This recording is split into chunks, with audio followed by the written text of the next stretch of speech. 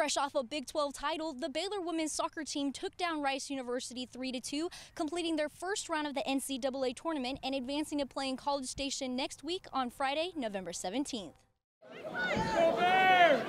The Bears dominated the field with 28 shots, 10 by Lauren Piercy and 6 by Eleni DeLima, compared to Rice only managing a total of 12 shots among the whole team. Yeah, I mean, we were putting balls on frame, we were putting balls on goal. We did a great job just continuing to push forward. I think we could have probably done a little bit better. We sent so many numbers forward at times that defensively we got a little out of whack. But you know, when you've got somebody like Precious and Delaney in our back line and Jen in the goal, we can take chances. But you know, overall, that's a great team win today against a really good Rice team. The last time the Bears and the Owls played each other in Houston, the match ended in a scoreless draw. Luckily, the same wasn't said for Friday night.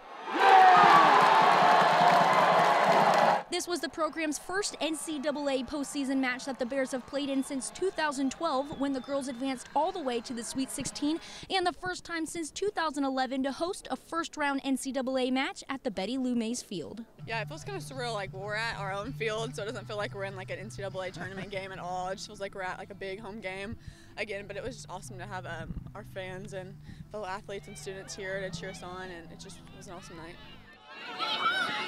Rice is super aggressive. Our coaches had talked about it. I mean, they came out super hard the first time we played them. It was a battle then. It was a battle tonight. Their offense was incredible, really dynamic. So it was a tough game. So I'm proud of our team and being able to get the result. For Lariat TV News, I'm Elizabeth Tharp.